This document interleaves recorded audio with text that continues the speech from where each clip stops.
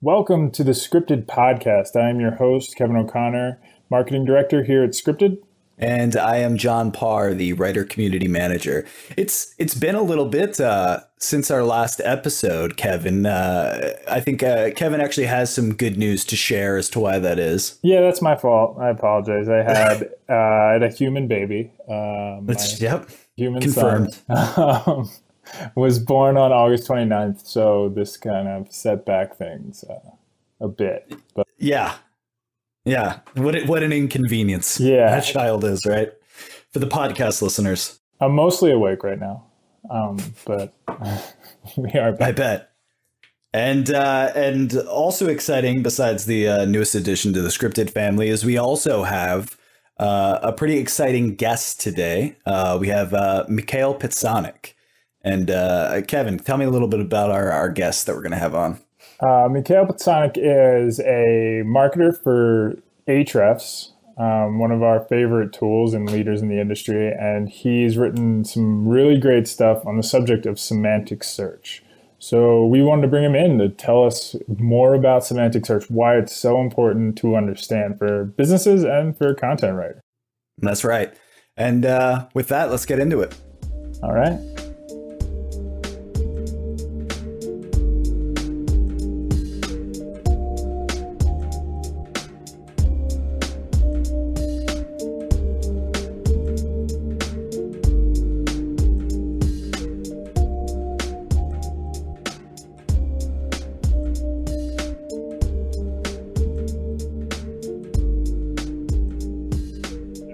Today is Michal Pecánek, a content writer and marketer at Ahrefs.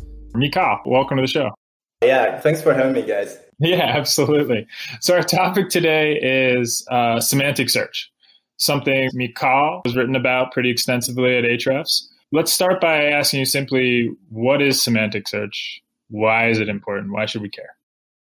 Okay, so maybe before I say any explanations, any descriptions of semantic search, I want to say an example of that. Sure. So, are you guys familiar with Star Wars? We are. Of course, yes. Okay. So let's say that you're seeing one of the Star Wars movies for the first time, and you really like Chewbacca, but you don't really know who Chewbacca is, like what is his name. So Let's say that you want to Google the name of the character Chewbacca. What would you put into Google? What would you Google? Big hairy guy, Star Wars. Yeah, Dogman Star Wars. Yeah. I think this is a pretty good example of what semantic search is, or why it is really important. Because I actually tried this yesterday. I was wondering, and this was also my first idea, like who's the hairy guy in Star Wars? Star Wars hairy guy with a crossbow, Star Wars bear with a crossbow. Yeah. Or if you're a little bit familiar with the Star Wars universe, you can also ask Google who's Han Solo's co-pilot or who's Han Solo's sidekick. Right. And basically you're looking for the same answer, right? So I used all of these search queries in Google yesterday, and Google correctly said that it's Chewbacca.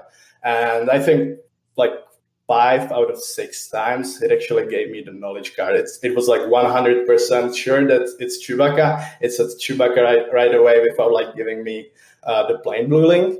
And basically this is what semantic search is about and why it's so important. So just to say it in words, it's basically an information retrieval process that returns the most relevant results based on the actual meaning of the search query. So you didn't really mention Chewbacca in our search queries, but Google understood what it's about and it returned the best search results for that.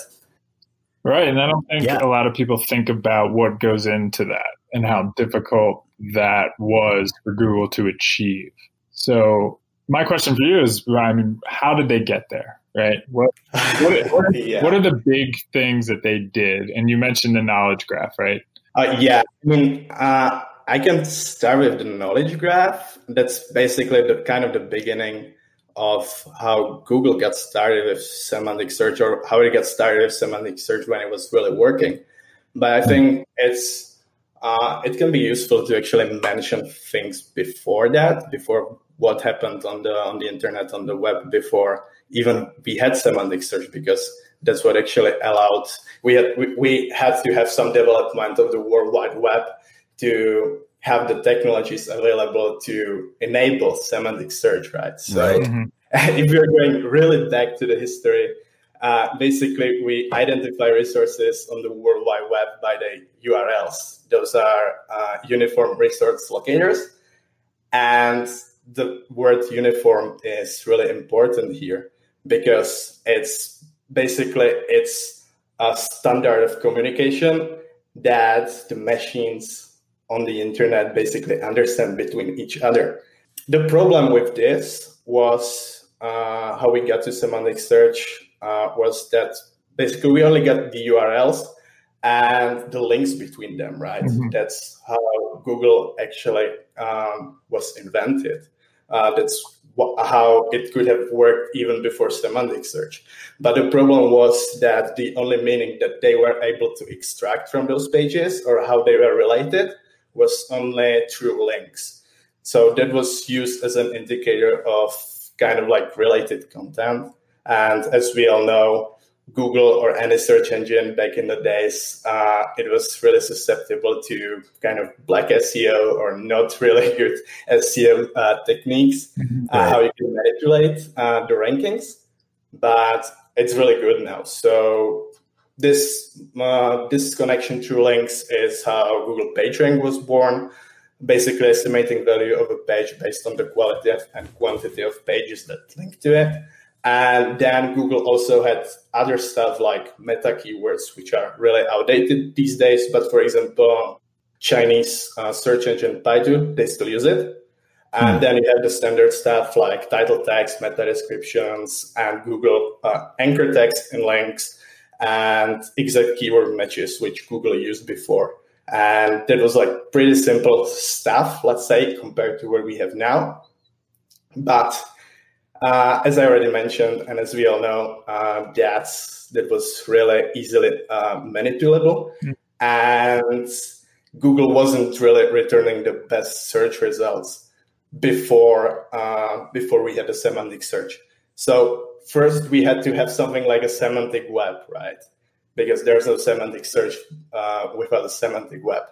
Right. The funny thing is that the proposition or the idea of semantic web was proposed by the same guy, Sir Berners-Lee, who invented the World Wide Web. And he actually proposed a system, a web, where information is organized according to certain norms and rules. He called this linked data. We'll come back to this later. And it should be used for easier processing and information retrieval. And here is where we're getting to the semantic search. Because in 2011, that's when schema.org came to life. It's basically a project that promotes using structured data on the web.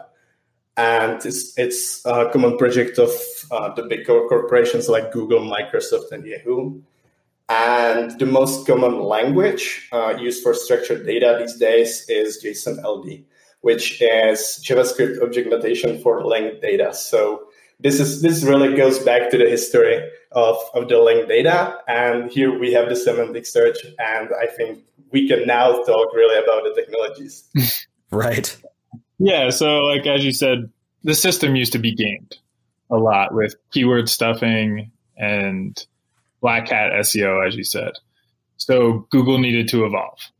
And now that kind of brings us to semantic search was the evolution they put together to put that gaming to rest almost, right? Yeah. So the first big step in semantic search to get there was the knowledge graph, right? Yeah, that's exactly it. And it was in 2012, the year after schema.org was born. And basically, knowledge graph is a knowledge base of interconnected entities, which may need some further clarification. So entities are basically objects or concepts that can be distinctly identified. And we can imagine those most commonly as things, companies, places, or those can be even intangible stuff like colors or feelings. And the knowledge graph basically extracts all these things to its database to, let's say, index of the entities and creates relationships between them, how they are related to each other. And they really have a lot of this stuff in their database. I think they posted like a few months ago, and they released a blog post, and I think it was like 5 trillion entities, something like that. Wow. That's a lot of entities. That's a lot of people, places, and things.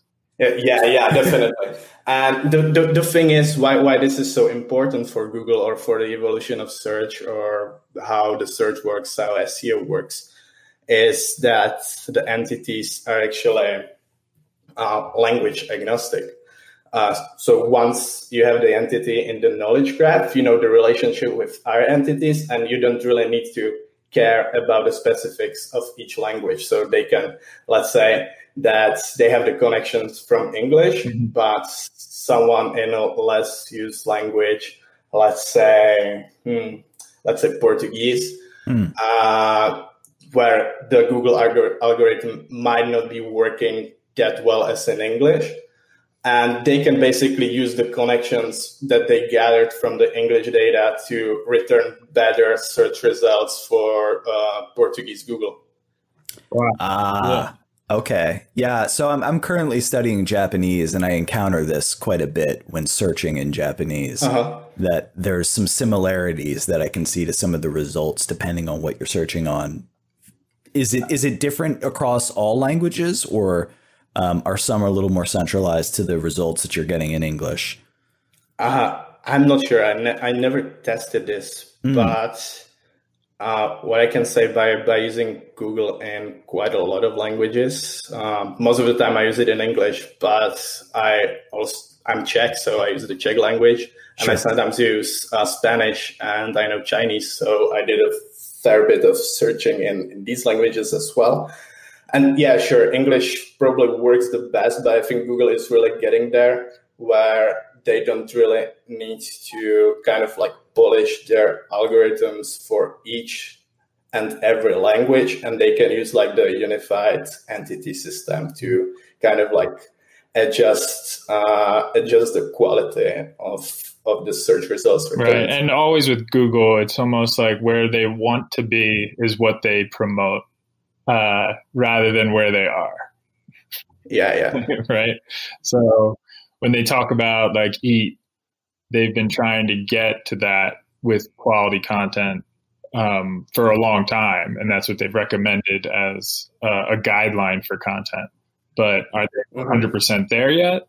Are they serving up like eat quality content every time? Probably not, but they're working on it. Yeah, definitely. We're seeing the progress basically all the time. I mean, after the knowledge graph, it was 2012, so it's 8 years ago. And since then, we had much more technologies, important technologies regarding the semantic search that Google came up with.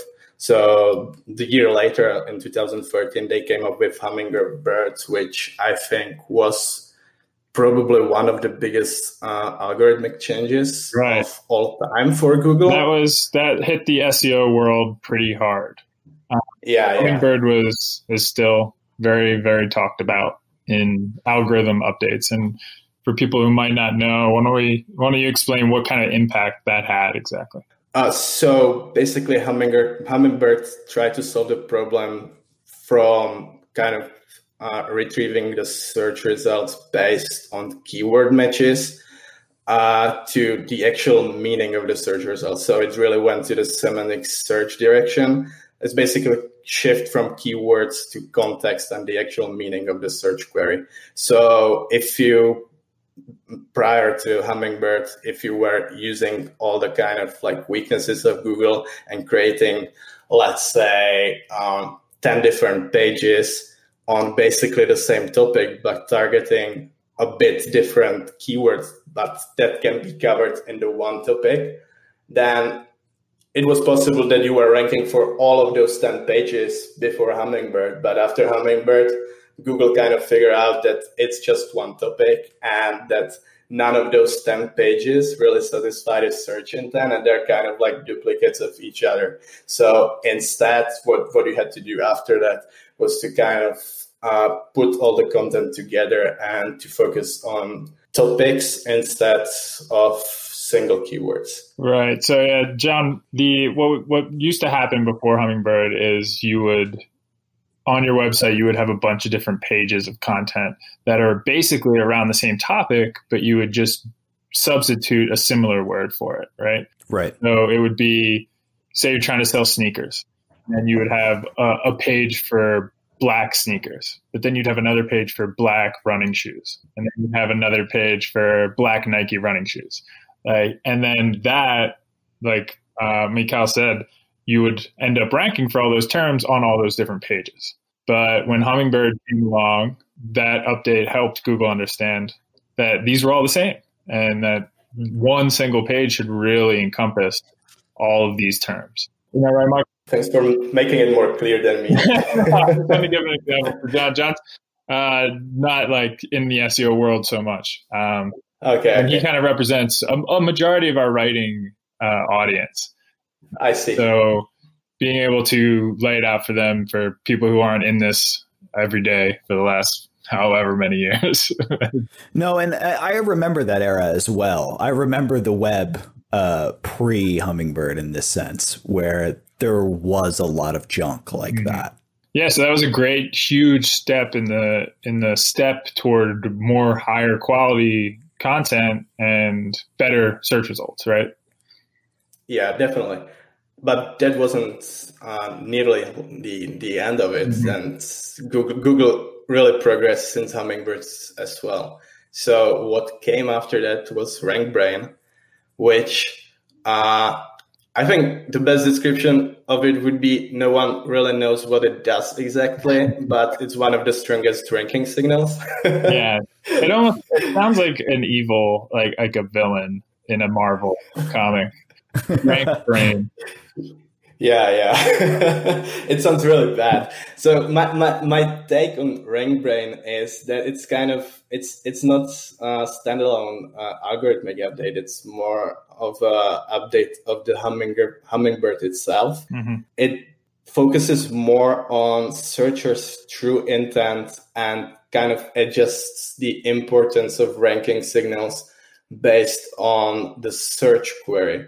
So let's say that you may be looking for Chewbacca, and in this kind of sense, maybe it's preferring pages that have the most links from Star Wars related websites.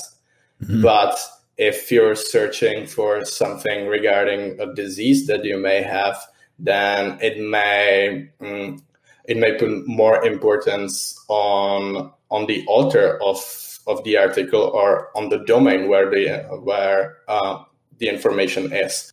So it's kind of like dynamically adjusting ranking signals based on each and every query via their machine learning stuff, which is super complex, and I don't know anything about it, so I wouldn't delve into that. But yeah, that's my take on it. So you mentioned structured data. What's that? And why is it important for business owners to understand structured data?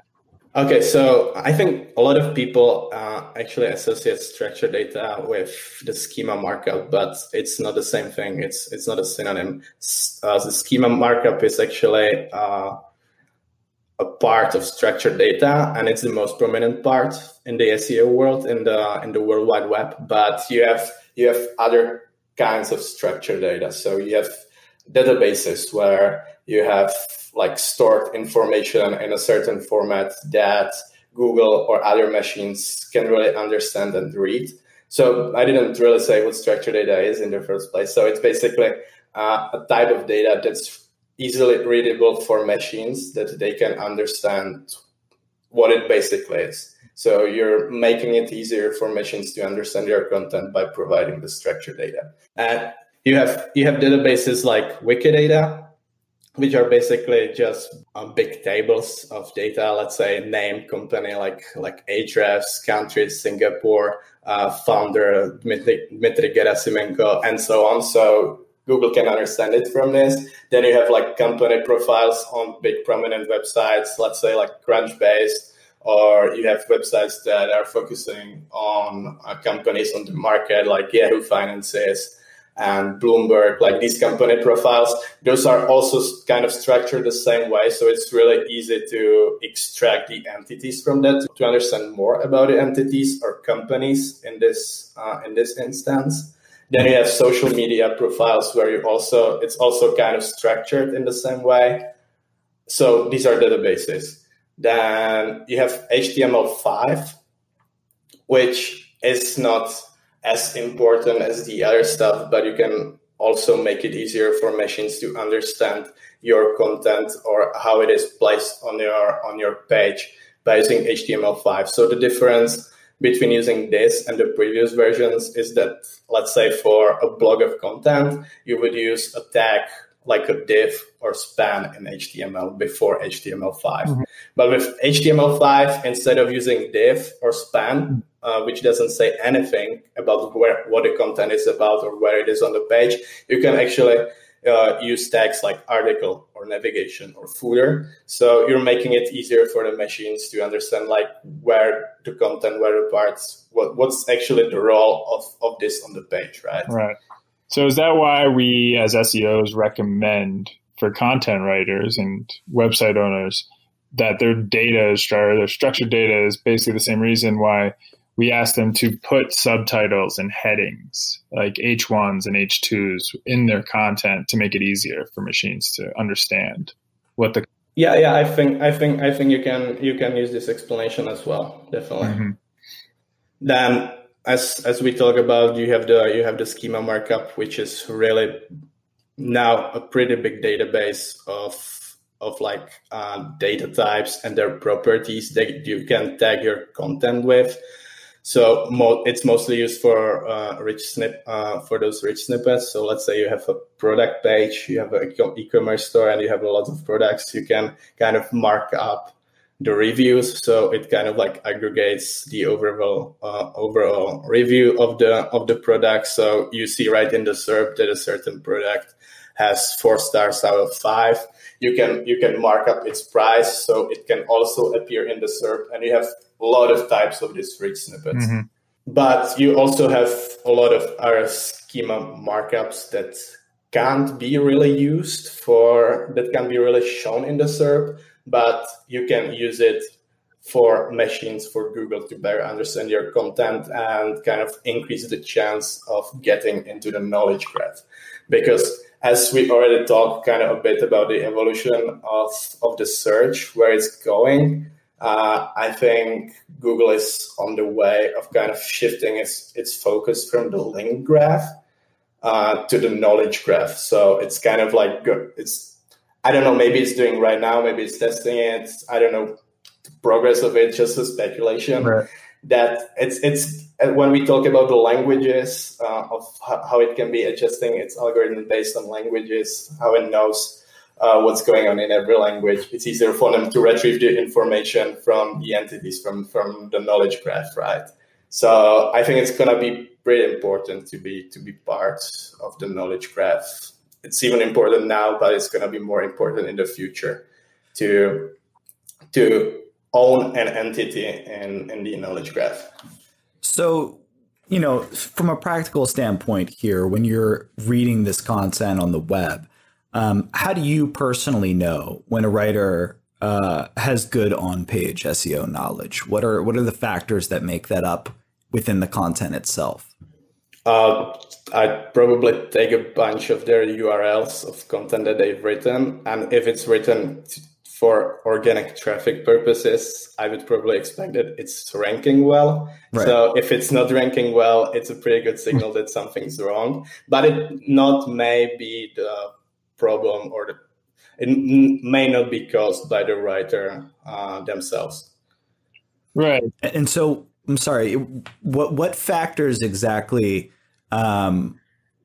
would fall onto the writer? For example, like in an instance where it is the writer's fault that these aren't ranking. So once we know that it's really the writer's fault, so we kind of like scratch off the technical factors of the website, the links pointing to that page, and we're really left with the content, then it's most likely about not satisfying the search intent. And the easiest thing that the writer can do is taking the topic, the main keyword, plugging it into Google and click through the top results and see if the angle or if the content that they wrote about, if the angle or if it's similar to the top ranking results. If it's not, then they need to kind of like refresh the content. Right. Got it. I think we recommend that to our writers as well. We do. We always look at the top search results and see what's missing in the content, if there's ideas missing, but also what is common in all of those results.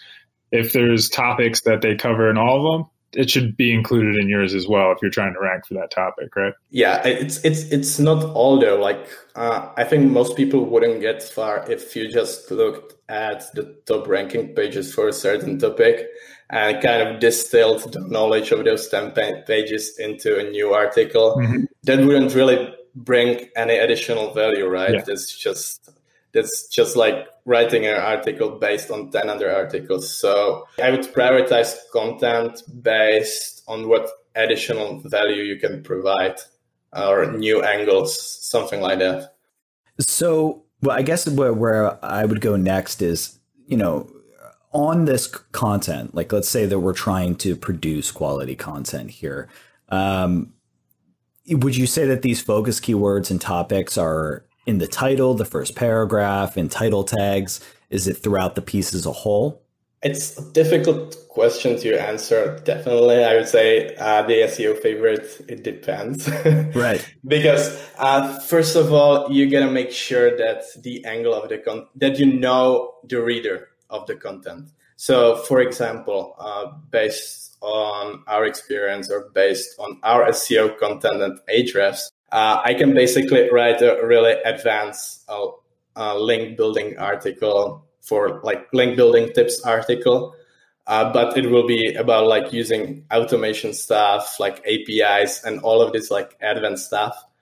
So it might be better. It might provide more value than your default link building tips article, but it's not for the reader. It's not for the searcher of link building tips.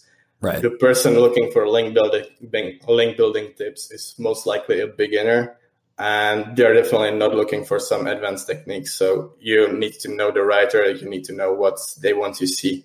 Right. Yeah. So it's not enough, like you said, to just recreate what's already out there. It's more about understanding. Your question should always be, what is the searcher's intent? And what is it they're trying to learn, and how much can I answer in this one piece of content, right? Rather than, this is where your keywords go, this is how many times you have to put your keywords in there. That's kind of antiquated at this point, especially with semantic search, correct? Yeah, I agree. I mean, I definitely would still put the main keyword or the topic into the title tag, right? Because that's basically summarizes the page, so it kind of belongs there. So it's important. It's also belongs to the meta descriptions that shows up in the SERP, and like the headings, the H1, H2, it should be structured so it makes sense for the reader. So it's probably going to contain keywords that are most relevant to the topic that should be talked about, right? So it's kind of like natural to include those. So I wouldn't obsess over that if you don't include a certain keyword, but it often comes naturally. Yeah, and I think as our previous guest, John Tyerman, who does research in DC for a marketing agency, he had mentioned basically for content writers, all this means is following the rules of like journalism, of good writing, the who, what, wheres, and whys, and just basically trying to answer all those questions in your content. And right. And then taking those next steps, those deeper steps, And the research and looking at those SERP results help you with anything you may be missing in your content. Like, oh, well, I forgot to answer that question, or this question here that they answer in all these results is also inadequate. Maybe I can add to it.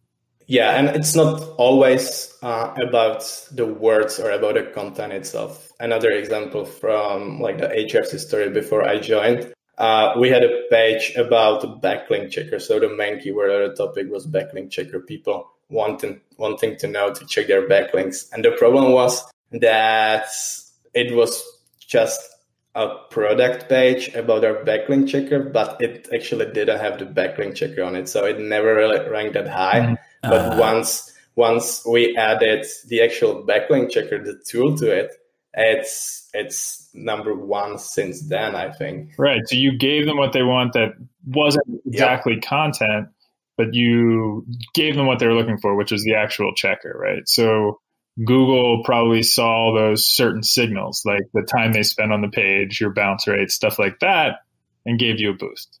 We don't know what exactly like triggered that. It could be like all these kind of like signals, like the bounce rate, time on the page, dwell time. I wouldn't obsess over that. It's never been like confirmed, like a ranking signal or something, mm-hmm. but it's definitely satisfying the user intent and contributing to a better user experience on the page. For sure. Yeah. And that's the goal, right? Yeah, exactly. And so, out of curiosity, what is the most common SEO myth that you think is out there today? I know that's probably a long list. I think it's not like a myth, but it's probably just like obsessing over each and every piece that can contribute to how the results are ranked. So how we talk like right now about like time on page, bounce rate, dwell time, links, content, keywords, whatever, everything adds on the page. If it's mobile optimized, how it's loaded, and all of these things, scrollability, whatever.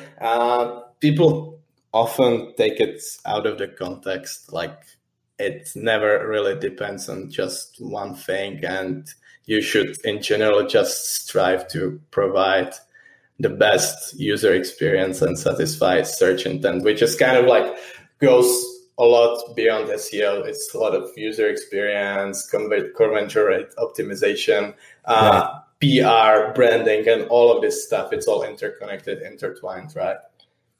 Right. So beyond even all of these different factors that are there, it kind of just drills back down to quality content then. Quality content, links, and basically other marketing activities that are getting you the links, are getting you the publicity, are getting the stuff, are getting your content to people. I think it's not really an SEO thing per se, but I think most content writers actually spend too much time on writing the actual content and not much time on actually promoting the content. Mm-hmm. Right. Yeah, for sure. John, do you have anything else on the writer's end? Yeah. So what would you recommend for writers to better understand the concept of search intent? Like if a writer is just starting out here, what would you recommend, say, maybe as a resource, or what they could do today to, improve their own understanding, but also to improve the quality of their content in context of that? Yeah, sure. So the easiest way, as I already mentioned, is just plugging in a certain keyword, a certain topic into Google and going through the results. But that way you don't really know what you're up against. I mean, you can write a really good piece of content, better than anything in the top 10 search results, but because all of those other 10 pages on the first SERP, that they have a lot of links, and they're kind of like established websites, and there are tons of other factors in play. Even though you may have the best content, it may take ages, or you may never get there with the best content. So you have to look at other stuff too. That's why we have Ahrefs, right? Right. So basically, instead, that's what we do every time. before we start writing a new content, before I or anyone else from the content team, before we start outlining any content, we always check how difficult it would be to rank for a certain topic. And it's based on a metric, on our proprietary metric that's called keyword difficulty. And that takes into account links pointing to the pages on the first SERP or in the SERP, basically. So it tells you how difficult it would be to rank for a certain keyword, and it's on a logarithmic scale. So let's say keyword difficulty 0 to 30, it's pretty easy for most websites, and then it goes up kind of really quickly.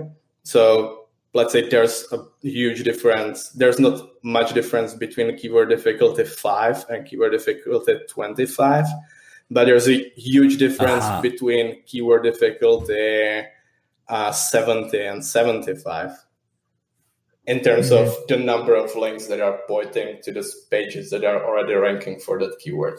Right. And Yeah, no, sorry, go ahead, Kevin. yeah, no, I was just, we didn't really get into your background or what you're doing over there at Ahrefs before we got into all this semantic search.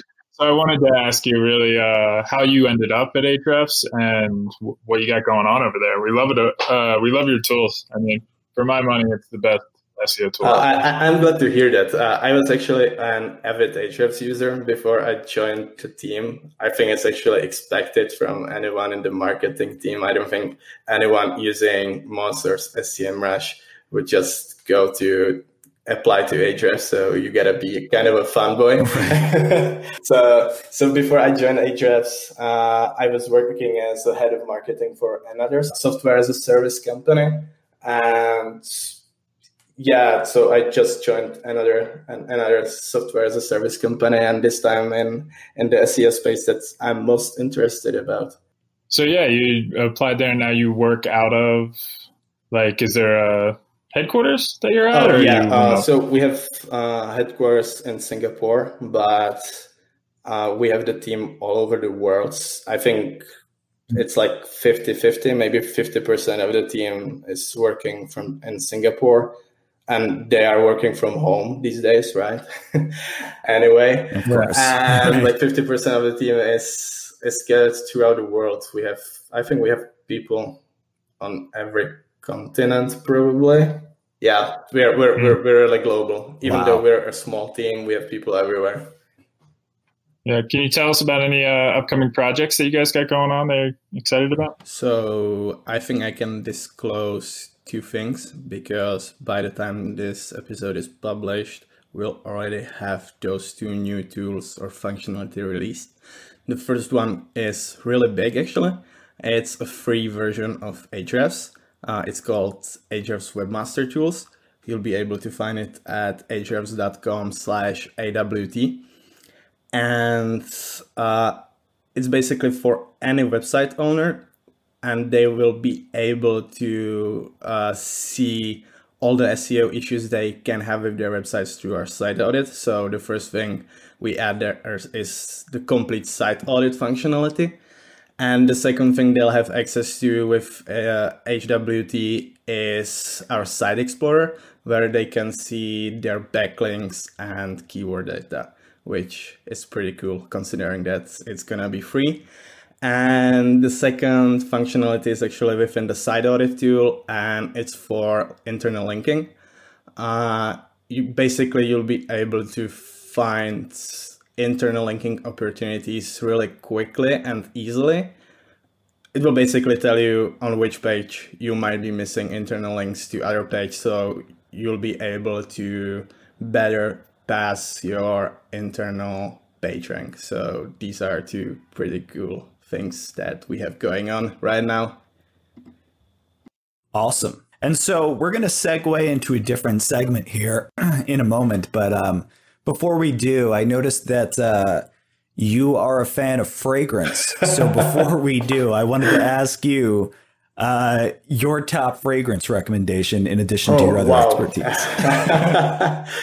I'm a bit of a fragrance collector these days. I have like probably like 50 fragrances, like bottles, and hundreds of Wow. samples. So it's really hard to say my favorite fragrance of all of those. It really depends on the situation. But these days, in the summers, I'm a huge fan of Asia. I've been living in Asia. I love green tea. So one of my most favorite fragrances these days is based on green tea, and it's from a company in Nishane, and it's called Wulong Cha. So it's a green tea based fragrance. I don't think I'm a bit I don't think a lot of people know about it because it's not in the like the Macy's, Sephora, and this kind of shops, you know. Yeah, no. I got into that world a little bit myself a few years ago, and I keep it basic with mostly Creed. Oh, nice. What's your favorite Aventus, Creed? Is it Aventus or something else? Aventus, of course, and maybe a little green Irish tweed from time to time. I gotta say, I have no idea what you guys are talking about. I really enjoy it. The roles have reversed now. It's so for this next segment, we've got a segment called Solve My Problem. And basically the way it works is we present an issue to you and you tell us what you think that the best solution for this particular problem would be. All right, let's go. Let's do it. So I own a boutique retail clothing store. I have a nice e-commerce site set up and I want to compete in organic search, but I don't know where to start. Is it possible for me to compete with these chain stores in organic? And what should I be doing to gain visibility? Yes. So is it starting? Is it like brand new website? No, let's say we're established 5-year-old site. Okay. But you're not really successful in organic yet, right? No, all I've done is Google ads and Facebook ads. So I would probably line up low-hanging fruit opportunities for the content, you know. So basically topics that don't have high keyword difficulty, but can generate a significant amount of traffic. So we can target that because we can probably expect that such a website doesn't really have a strong backlink portfolio. So next to this, in addition to kind of having a content plan based on the long-hanging fruit opportunities, I would also think about creating content that actually can acquire the links, because let's be honest, like no one's gonna link to your product pages most of the time besides affiliates, right? And that really doesn't count. So you need some pages that will attract links. So kind of like brainstorm ideas of these pages don't really need to rank in organic. They need to attract links. And from those pages, you can kind of pass the page rank to other pages that you care about. So you can you can come up with some infographics, you can come up with some survey, data study, your own data representation, some new angle, something that can get the needle moving. Yeah. So right. Maybe something that will spark a debate. Yeah. So these would be the two things that I would focus on content wise. But besides content, you have all the other technical stuff, right? If your website isn't really crawlable, or you have like indexing issues, then you gotta take care of that first, right? Mm-hmm.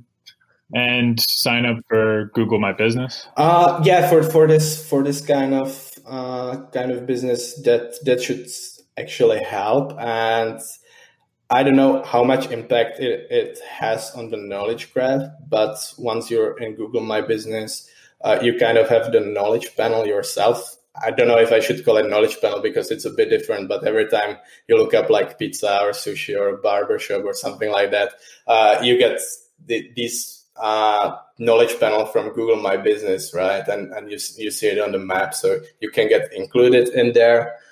And it may increase the chance of getting you into the knowledge graph and getting the entities from your web pages extracted, because Google My Business is actually another database of structured data. You write your info in there.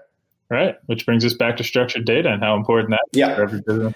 Maybe I'm not sure if I pointed this out, but structured data is pretty cool topic, but I wouldn't prioritize that unless you have other SEO tasks already done, like the important ones. So let's say the content, links, the technical aspect, the technical health of the website.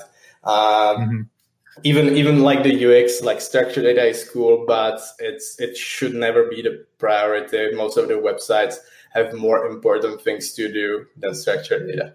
Right. It's a kind of an advanced strategy for sure. Exactly. Well, thank you so much for joining us today. This is just amazing. You are, a wealth of information. I really enjoyed the chat. Thanks for having me, guys. Of course. Do you have any shout outs, any promotions you want to plug for us? Sure. So I actually wrote quite a few articles on this and relevant topics that you can find on the Ahrefs blog. So if you write Ahrefs, semantic search, knowledge graph, featured snippets, I wrote articles about it.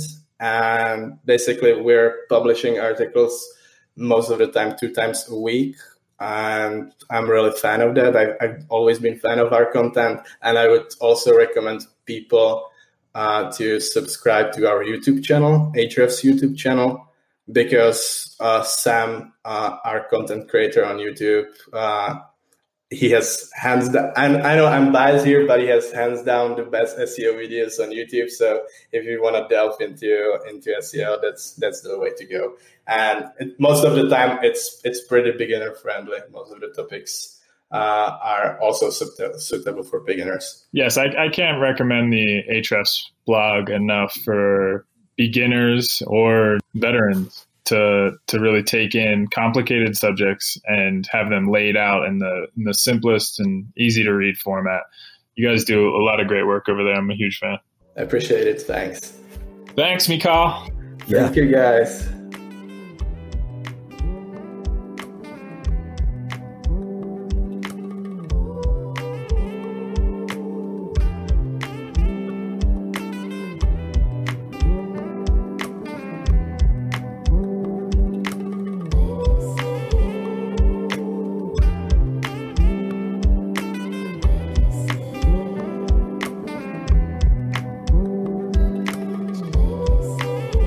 So that was quite in depth. There's a lot to kind of take from that there. I have a bunch of questions, Kevin, and pertaining to what we just discussed there. But before I do, is there any kind of take-home points that you'd like to discuss? Well, I mean, Michal is a very experienced and proficient marketer, and he was able to break down some pretty complicated things for us. Basically, what Google does and how it's gotten to where it's gotten is technical, and he explained that pretty great. And I understand that for a lot of our audience, that may be a little too technical.